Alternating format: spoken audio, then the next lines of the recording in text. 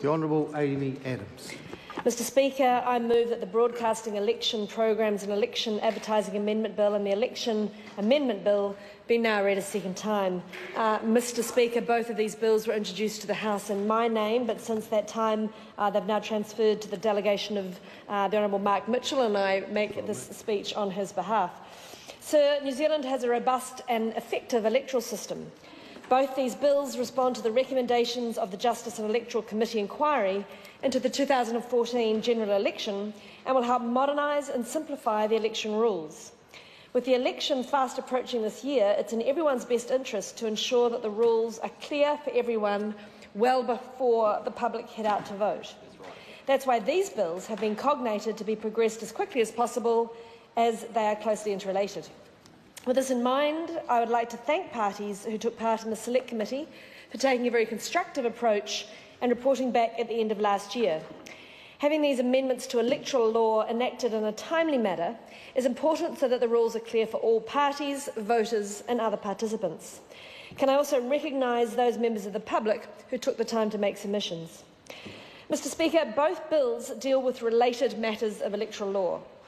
As highlighted during their respective first readings, they implement some important changes to enhance the efficient delivery of elections.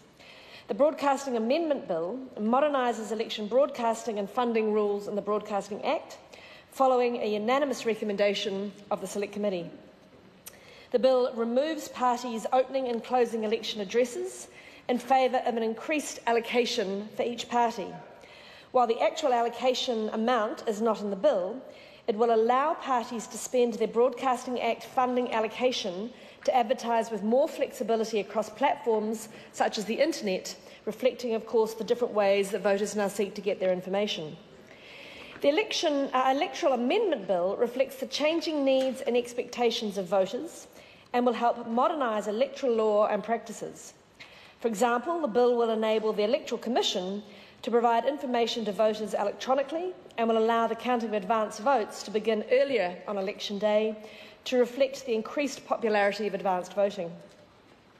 The interrelation of the two bills is clear, and the committee's recommendation that a new expense return for allocations under the Broadcasting Act be added to the Electoral Act, a change I will talk more about shortly. Mr Speaker, I'd like to touch briefly on other changes to these bills as recommended by the Justice and Electoral Committee, beginning with the Broadcasting Election Programmes and Election Advertising Amendment Bill.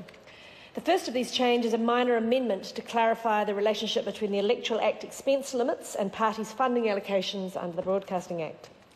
The committee has also recommended an amendment to ensure that the Electoral Commission remains required to report to police when it believes an offence has been committed under Part 6 of the Act.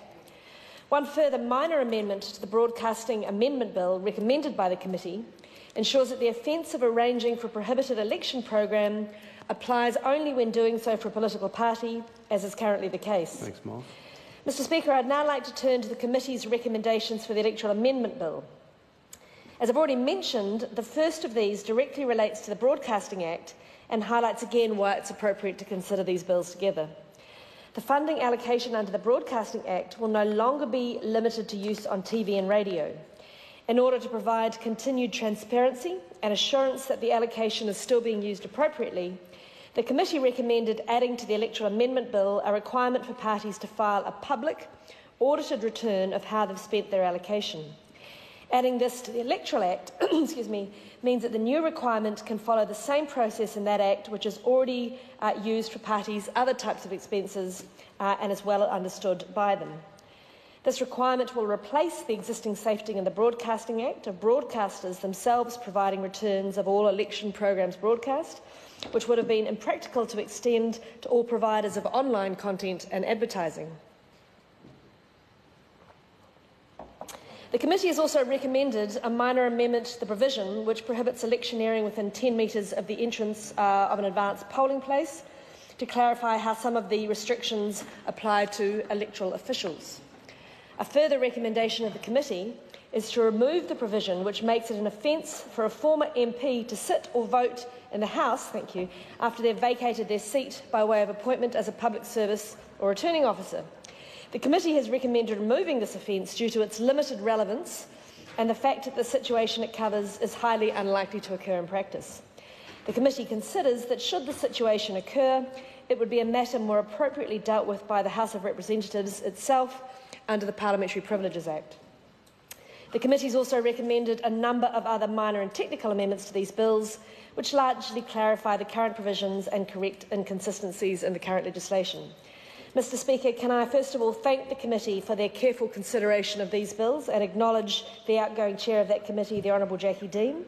Regular reviews of electoral law is an integral part of maintaining New Zealand's robust and efficient system of electoral law, and these changes reflect that same due diligence by the committee.